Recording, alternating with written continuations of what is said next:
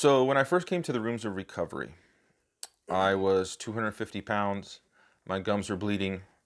Um, my kidneys were not functioning properly. My liver was out to here. Um, and I was seeing things that weren't there. I was having hallucinations, and I was hearing things that weren't being said. Uh, and the terrible part was I was still putting alcohol and drugs in my body, you know. And so through a series of events, I was brought to this place where I was putting alcohol in my body and I was just throwing it right back up. And I was still trying to make it work.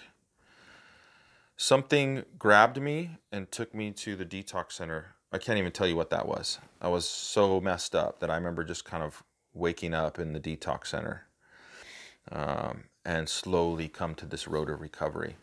When I got out of the rehab and the detox center, I had to go to these meetings. I was in a sober living facility where one of the requirements was to have a sponsor and go through this process, which I didn't want to do.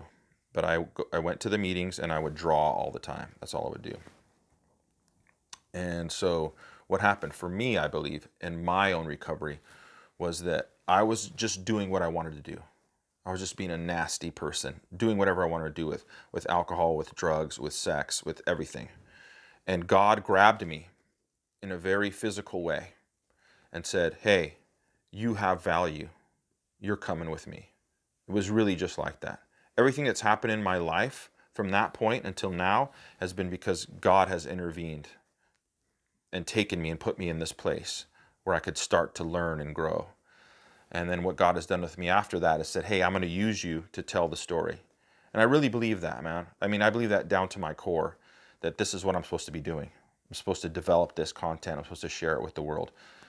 I mean, that kind of sounds crazy, but I really believe that one of the signs or the symptoms of a spiritual awakening is that you want to share it.